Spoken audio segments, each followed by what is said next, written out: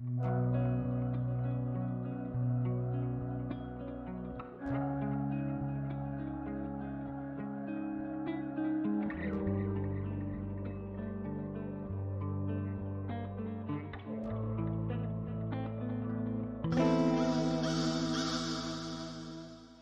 to Mysterious Goings On. We're going to get right to the show after these messages. This episode is brought to you by Spotify and Anchor, your source for the best in music, podcasts, and more. You can also be someone who helps bring more to your life with Mysterious Goings On by being a listener supporter. Please click on the link in our show notes and you will be offered 3 tiers for support. We have a 99-cent per month tier, $4.99 per month, and $9.99 per month. You can buy it with Google Pay or use with a credit card instead.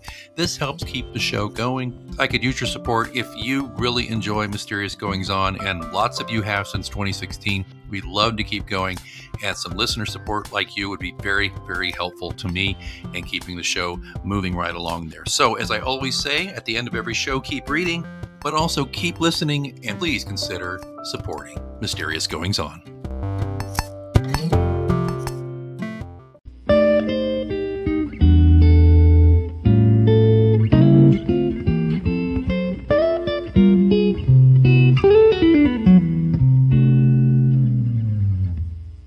The intersection between history and fiction is one that has probably crossed a lot more than most readers imagined. And it's not a small thought to think about something I read that our guest wrote on his webpage, where he said that most historians would probably admit that history and literature are closely related, sharing something of the same structures of plot, story, and the revelation of character. I couldn't agree more, and I want to explore that further as we speak with Dr. James Gilbert. He is the author of 3 novels and a book of short stories. In 2017, he won second prize, nothing wrong with that, in the F. Scott Fitzgerald Short Story Contest. Formerly, he was an American historian and author of 11 books, one of which was a New York Times notable book. He is currently at work on a mystery series set in Puerto Vallarta, Mexico, and also a novel set in Chicago in 1894. James Gilbert, welcome to Mysterious Goings On. I'm delighted to be here. Delighted to have you. I have a connection with historians, besides the fact that I am an amateur student of history. My grandfather, who wrote Westerns for 50 years, was also an historian by trade. And I am always overjoyed to meet an historian, especially one as celebrated as yourself, who has crossed over and written fiction. Has this been something that has kind of figuratively nipped at your heels throughout your life, or is it a relatively new development? I think I would say I kind of edged over into it. I ran up against a problem when I wrote the book that got the Notable Book Award. I ran into a problem. It was about the Chicago World's Fair. And I ran into a problem of trying to figure out what people actually saw and did rather than what historians have said was important about the fair. Well, those are 2 very different things. And then I wrote, much later, I wrote another book on the St. Louis World's Fair of 1904, which is the biggest, in terms of size, was the biggest World's Fair in history. And I ran up against the same problem. What in the world did people do when they got there? Did they go to all of the exhibits that they were supposed to go to, or did they just have fun? And how do you figure that out? And I realized that you couldn't figure it out as a historian. That you could only imagine what they did from bits and pieces of things that people would say. And in this book, I ended the book by saying, essentially, historians can only get half the story. And I kind of threw my hands up and said, I'm going to try something else. And I want to get on the inside of characters. I want to see what characters really thought and what they believed. And the only way to do that is to imagine it. Yeah, it's interesting you mentioned the Chicago World's Fair. The only thing I'd read about that previously was, of course, Eric Larson's Devil in the White City, which tackled it rather well himself, as did you. Have you read that one? Did you Oh, have any sure. thoughts on that? Yeah. Yeah. And he read my book it's in the back where he thanks people. Oh, nice. Very There's nice. a circle there. did did you find though that trying to inhabit these characters was that a more of an excavation process, or was it more of one when I say that, of looking into yourself and how if you were, say, somebody living in that time, or was it a different way of getting to that character? Well, I'll tell you, I know a great deal about the 1890s and that period between the Civil War and the great influenza uh, uh, plague of 1918, which is when the stories take place. And I know a lot about it. So I didn't, although I did a lot of research at the same time. Once you're a historian, you can't stop doing research. Right. It's in the blood. And I did a lot of photographic research, just assembling pictures of the little town that I was writing about, or little towns like it. And then I found that constructing the characters was amazingly easy. That I developed a kind of a hook for each story. Each individual story has a kind of a snap ending, or an ironic ending, or something of that sort. And once I had figured that out, the character just became real to me, and I inhabited that character. Whether it was a woman or a man or a child or an immigrant or a Black woman, all of those characters became so real to me that I thought when I was writing them, that I really thought I was that person. Here's a question for you. I write myself, and do you miss them when you're done with the book? Well, I do go back to them and I think about them. One of the things that I always do is to try to figure out who my favorite character is, and sometimes that changes because I revisit them and I think about them again. And in a way, I regretted finishing the book because it was such an adventure into the minds and hearts of these people that I hesitated to put it down. Well, I'm sure that's how your readers feel too. Well, I hope so. So the book we're talking about, Tales of Little Egypt. Tell us all about that. Where does this come from? It's based on a real place. Just give us the setting and all that, if you would. Okay, fine. Little Egypt is the area of southern Illinois that is right between the Mississippi River and the Ohio River, where they come together at the tip of Illinois. And it's called Little Egypt because it's like a river delta in the same way that Egypt is a river delta. And in the 1890s and around the turn of the century, the main town was Cairo, which is a city on the Mississippi. Now, it's not pronounced Cairo down there; it's called Cairo. Naturally. Naturally. And I was drawn to that area for a couple of reasons. Partly because it's such a crossroads of America. It's not really the east or the west, and it's certainly not the north or the south. It's got elements of all parts of America in it. And it seemed to me that it was the kind of quintessential area that one would want to write about. So one of the things I do in the book is talk about how people arrive at Marion, where they come from, and how they end up in such a place. And so I have one person from the battlefield of the Civil War, one person from St. Louis, which is the major city in that area, one person from Baltimore, somebody from Italy, So there's a uh, an exploration of where they come from and why they end up there. Now, you're a Chicago native, correct? Yes, So had this been an area you had spent any time in your youth, or?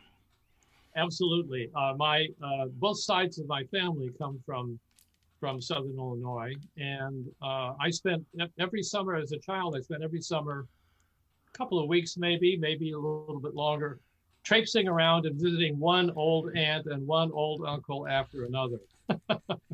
And it was it was my family's been there for both sides for 100 years. So we're deeply enmeshed in in that place. If I could just have a quick aside for you before we get, I want to get back to the book for in a moment, but I forgot to ask you this initially though. You're a historian, you distinguished career as an historian. What attracted you to being an historian in the first place? You know, I fell into it. I just fell into it. I was at my college. I was an English major, and I and at my senior year, I became interested in American studies, and so I wrote a thesis on American studies, and I got and so I decided to go to graduate school in American studies, which is really literature and history together. Uh, and uh, and when I got to the University of Wisconsin, which is where I did my graduate work, uh, uh, I joined the long line of graduate students waiting to see the head of the department. And when I finally got there, he looked at me and he said, "Gilbert, there is no such thing as American studies. You're in history." So there I was. But I loved it. I really came to love it. Well, American history is such a rich tapestry, and the good news too, it's only about 400 years long, so you don't have to worry. Yes, but you can't know everything. That's for sure. That is true. That is true. You know, so back to Tales of Little Egypt. I appreciate you sharing that with me. But back to the book. So the period in which it's set, from around the Civil War all the way up to the pandemic of 1918, which basically concludes right around the time that World War One concludes. There is, can't help but see parallels to today. Can you kind of give us some thought about the parallels that you maybe put in there, and maybe some of the parallels that just surprised you when you after you wrote it? Well, what surprised me most of all was the pandemic of 2020, because finished the book uh, uh, way before the pandemic struck here, the contemporary pandemic. So I thought, oh my God, I predicted it. But the reason I end with that, with the story about a, uh, uh, a a veteran from World War One who came back to uh, Marion, Illinois, in 1918, and he had been gassed during the war, which was very typical, and he contracted influenza, and so the story is about the woman he's courting, and how she deals with what happens to him. But I will tell you that several of my ancestors died of the influenza plague, and so it was on my mind when I came to write that story. Do you feel that Americans have a bit of a amnesiac, or just well, I don't want to use the word ignorant, but I just did there about history, about our own history, because it what perplexed me the most, Jim, about 2020 pandemic versus 1919, 1918. It's all right there. I mean, I knew about it. I had studied it. I understood it. I think it helped me stay a little calmer than I probably would have otherwise. But I can't tell you that I ran into terribly too many people, whether in person or on the internet, who seemed to have any kind of idea that this had happened before, and actually was just horrific worldwide. Is thoughts on that? Yeah, I have to say that despite all of the talk and chatter about American history, that very few people know anything at all about it. There have been surveys done endlessly about how many people know who any of the important presidents were, or what the first 10 amendments are, or what the Constitution says, or when the Civil War occurred, or that there was a World War I before World War II, and it's a never-ending struggle. And I will say that I don't think that most Americans learn history from historians or from taking history courses. I think they learn it from what politicians say. I think they learn it from museums sometimes. They learn it from historic areas like battlegrounds and like Gettysburg and things like that. And they learn it from reenactments of history, of which there are scores, all the way from New England to the Middle West and to the West. They learn it from movies, but historians have very little say over what people actually learn, even partly because history is no longer a required course in most places. And even when they were, I don't think they learned very much, I have to say.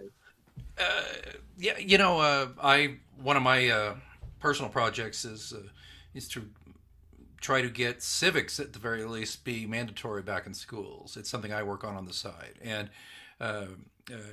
I fear it's going to be a losing battle. But I keep doing it. During lockdown, I have a 12-year-old daughter. I bought a curriculum, so I taught her civics once a week, and.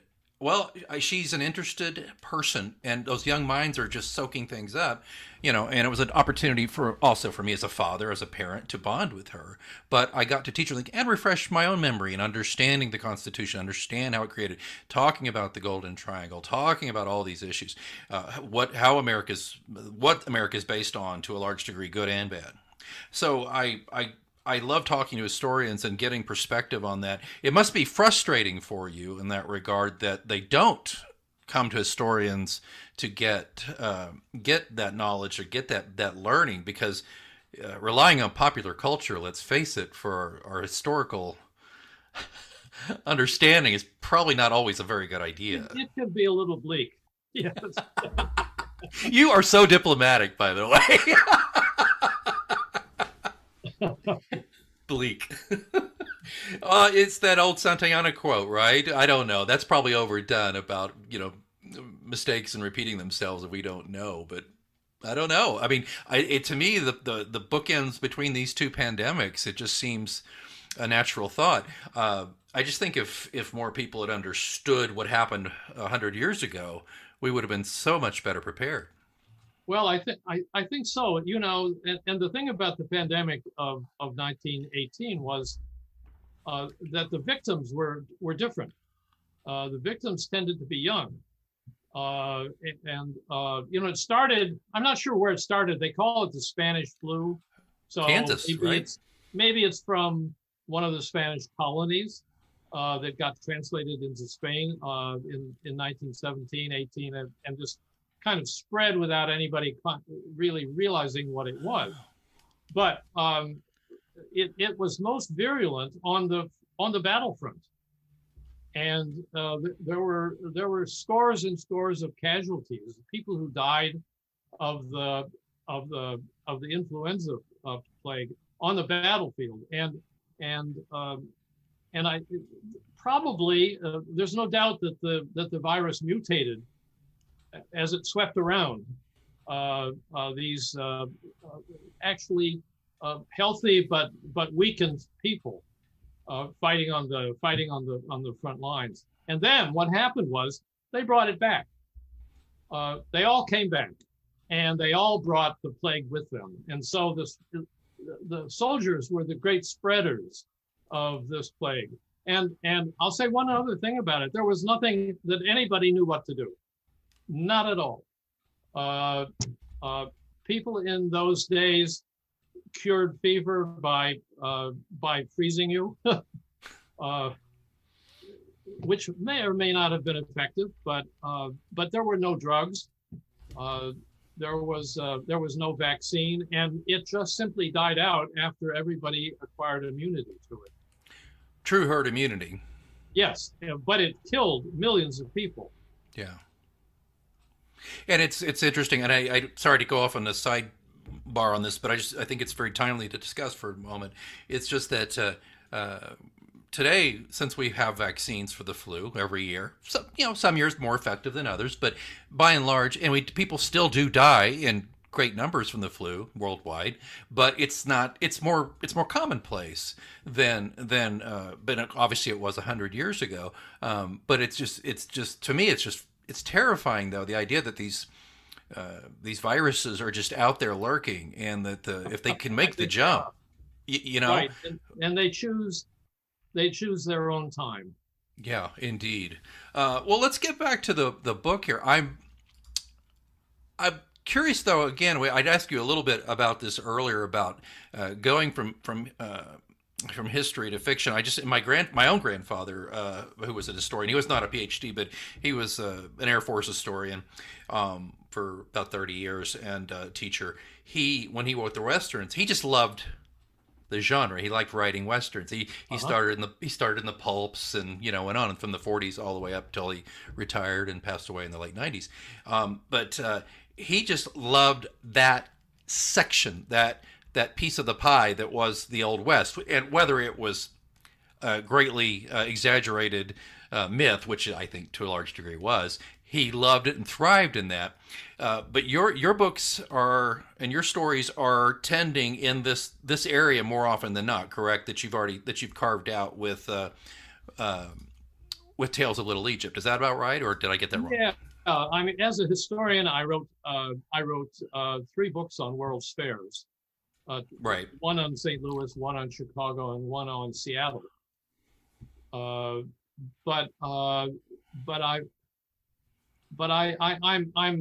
immensely attracted to Chicago as a phenomenon. I think it's an amazing city, and I've just completed a novel about a young boy from upstate New York who goes to Chicago to seek his fortune, and gets a job at Marshall Fields, and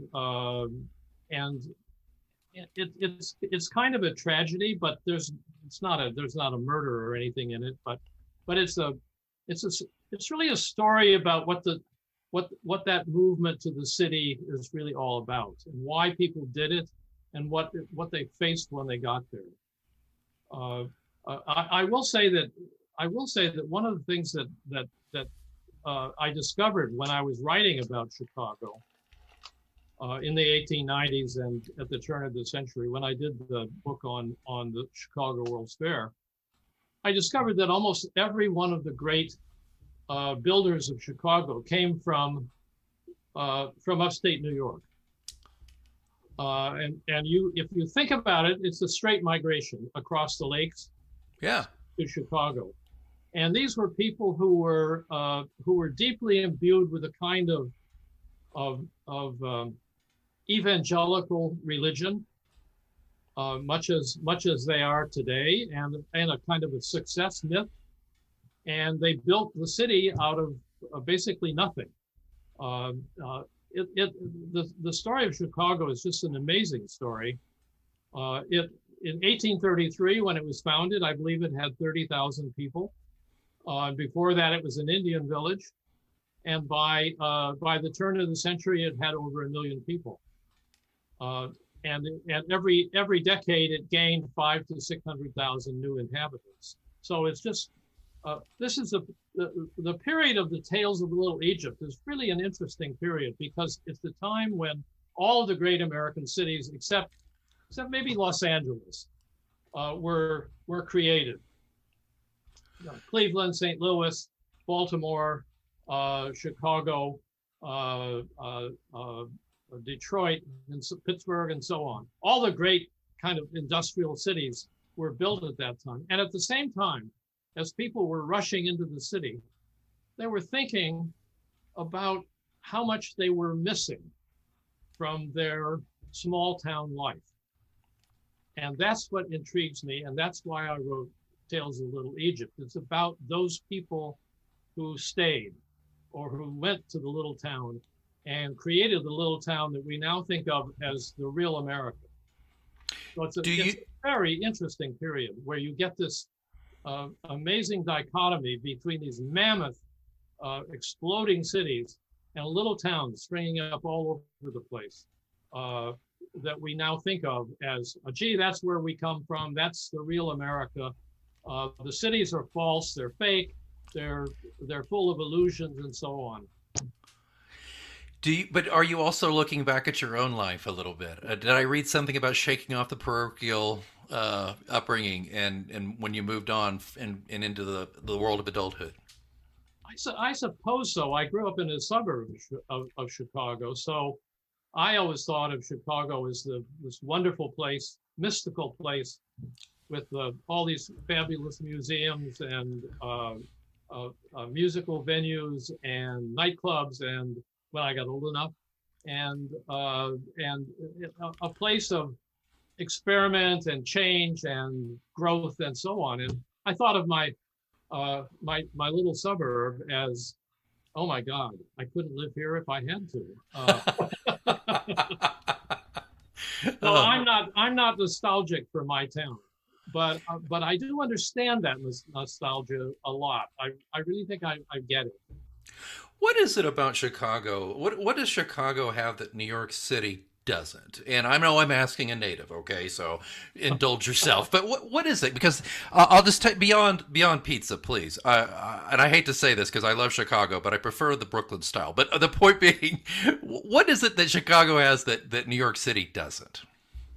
I think it's a delusion of grandeur. And I think that delusion is an aesthetic, and it went into the building of Chicago and the architecture of Chicago and the planning of Chicago and the way people talk about it and the way they conceptualize it and so forth. All the while knowing that New York is miles ahead of them in terms of population and culture and everything else. But it's, to me, delusion can be an aesthetic. I am far from disappointed by that answer. That's the most interesting, unusual answer I thought I could ever get about that. I never would have dreamt to even think of it in those terms. Do you feel though that Chicago denizens, for want of a better word, feel because it seems like I'm from Chicago. You didn't name the suburb where you grew up. If you're from New York, I don't know if you say you're from New York. I'm from Queens. I'm from Brooklyn. Right, I'm from right. the borough. Right? Is that a correct assumption, or what do you think? Yeah, that's absolutely true, because I think New Yorkers identify very strongly with the borough they come from. All of them, however, radiating around the sun of Manhattan. Manhattan, yeah. But I think I've met a lot of people from the suburbs of Chicago, and they always say I'm from Chicago. Me too. So the identity of the suburbs is enmeshed in the vision of Chicago. Let me take you.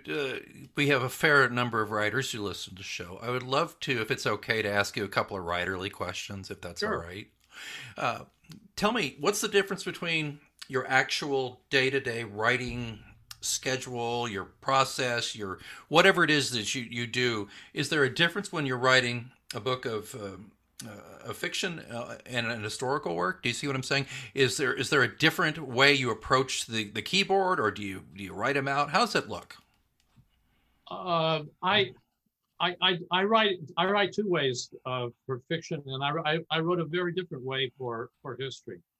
I write in the morning when I'm writing fiction. I'm like Hemingway without the alcohol. And of course, without the great you know, without I don't mean to compare myself, but It's but okay. he wrote every morning, and Yeah. I do that too. Uh, the second place I write, and this is something that I don't like this, but I have to do it. Uh, I write in bed. Uh, uh, it Something always occurs to me when I just before I go to sleep, and I have a notebook next to my bed, and I write myself a note, and then the next morning I try to figure out whether it's worth keeping or not. But I think that's because when I relax, the stories that I've embedded in my mind come forward, and I see the characters and I hear their talk, and I look at the descriptions that I've written about where they are, and all of those things uh, uh, are suggestive. And I almost always write myself a little note saying, "Fix this," you know, "This is a good sentence. Oh, I didn't realize. This will be great here," and so forth. So I write two ways. Now, in terms of history, I used to write all day. Uh, I mean, not 24 hours or anything like that, but any time during the day, because I was employed as a professor, I had to squeeze out time, and my classes were almost always in the morning. So I would write sometimes in the afternoon when I got home or at night, and so forth. So it's a very different schedule when you're employed. And since I'm not employed anymore, uh, I have the luxury of writing in the morning. Yeah, it's interesting the two muscles. I mean, I write fiction, but I'm also a public relations consultant, and I do a lot of copywriting by nature of that work. For example, after you and I conclude our discussion, which I'm really enjoying, I have to switch off that side of my brain and write a press release, which is Okay. ugh, you know. But sorry, clients, if you're actually listening, I doubt they are. But it's a different muscle. It's a different vibe. I'm with you. I seem to write best in the morning for fiction. I think as the day wears on, something happens to me. My consciousness. I think the day filters in a way that doesn't help me. I like to be fresh and I like to hit it. Though your point about getting in bed with stuff, I will find and I've not had a lot of other writers tell me this. Some have, but not all. That I find myself, I think, especially when I'm in the midst of working on a book, that I'll dream about the characters a little bit. Yes, yes, that happens too. Uh, or I dream a story that's similar to something I'm writing. Mm. What's the most rewarding aspect of writing for you? Oh dear, I'm not. You know, I think it's really figuring something out.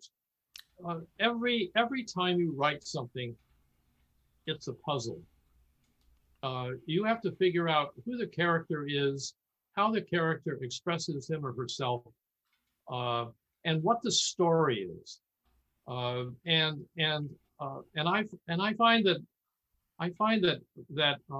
when I write a story, uh, or even a novel, I have the ending in mind before I even begin it, because and the journey of getting to that ending is what is so pleasing.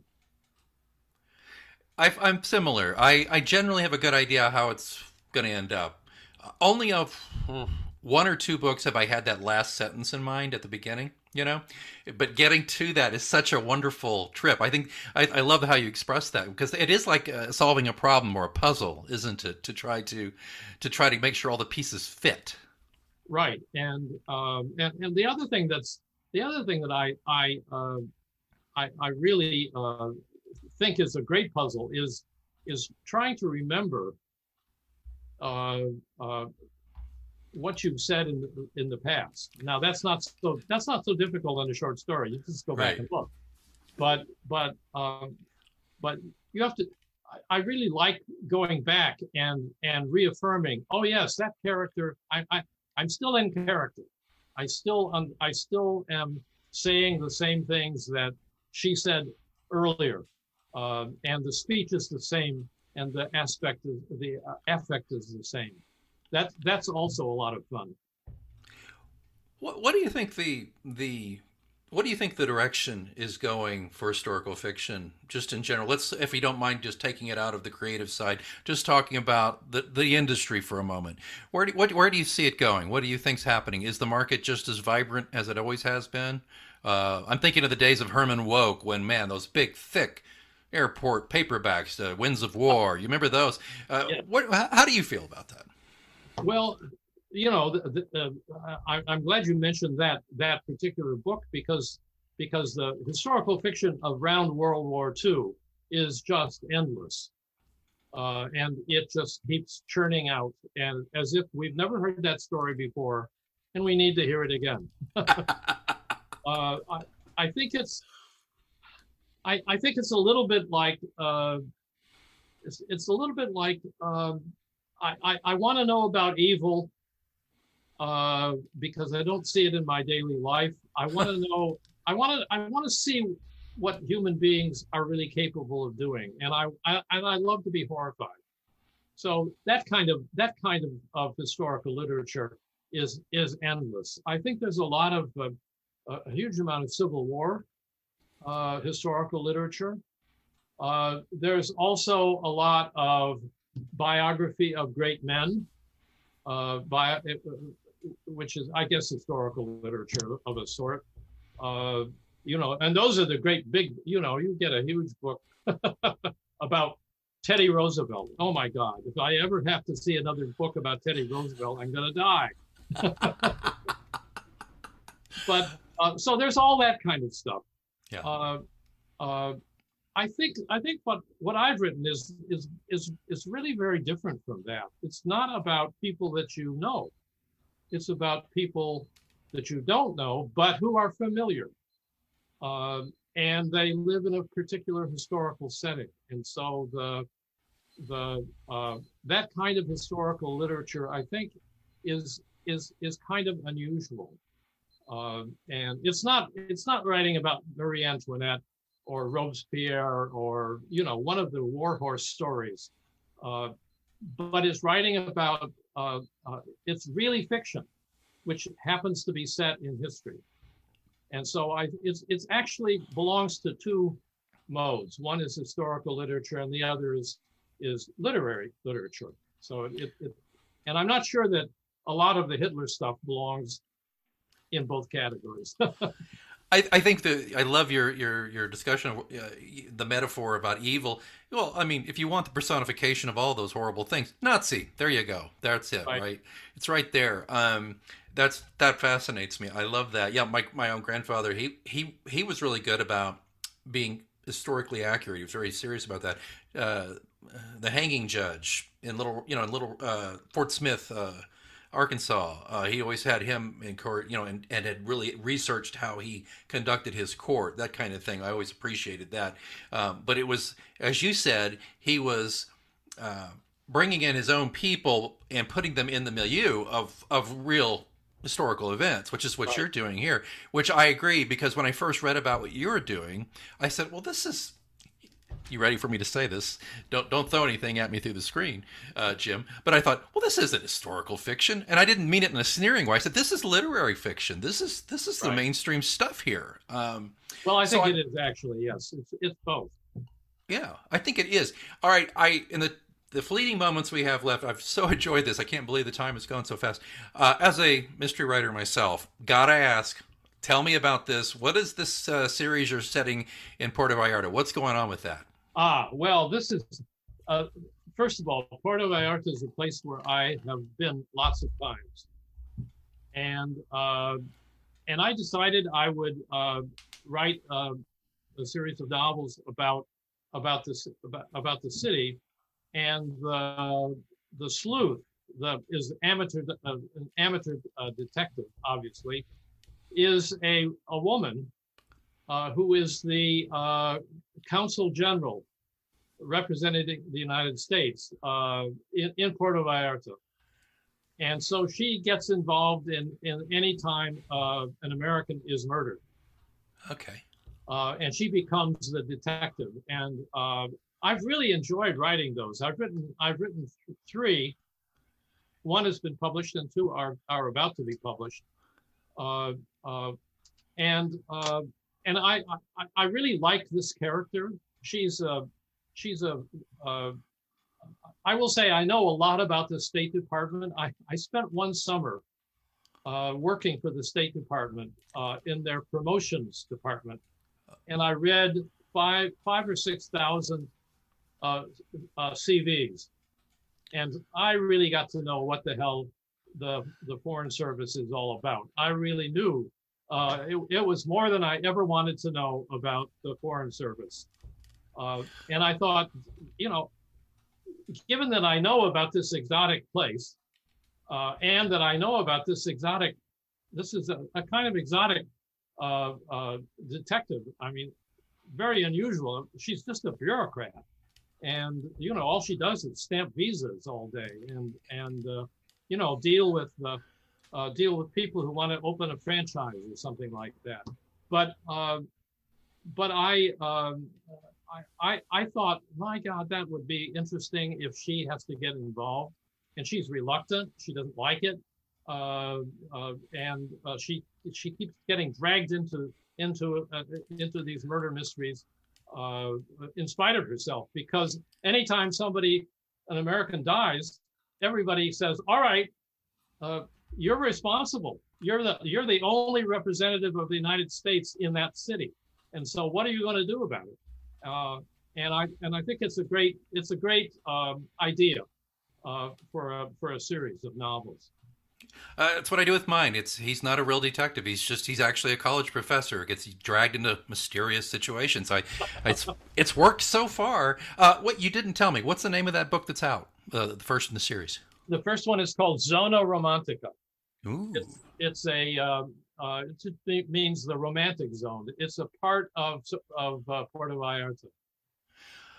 I like it. I like it a lot. It's about the story. I think you would love this story. It's about a failed American writer who lives in Puerto Vallarta, and he's kidnapped, and so my main character has to find him, but there's a lot of complications, and a lot of it has to do. A lot of the mystery has to do with writing, and what happens to a writer, and a writer's career.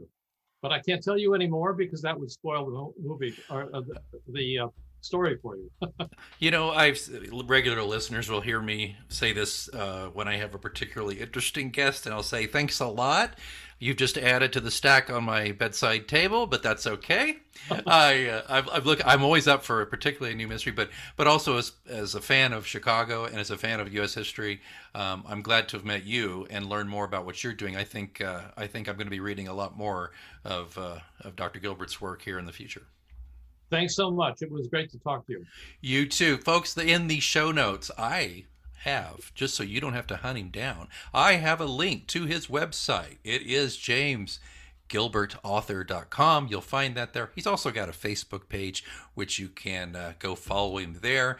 And again, the book the latest is Tales of Little Egypt. You're going to want to check this one out. And again, we want to thank Jim for being here on Mysterious Goings On. Thank you again. Thanks so much for listening to Mysterious Goings On. Don't forget we have a complete archive of all of our interviews, monologues, updates, live readings, dead readings. All of that stuff is available at mgopod.com.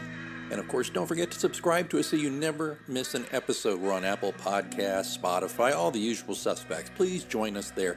Again, don't forget, mgopod.com also has links where to find me on social media and how to get in touch in case you want to be a guest here on the show. Well, I think it's time that I move on for this week, but until next time, keep reading.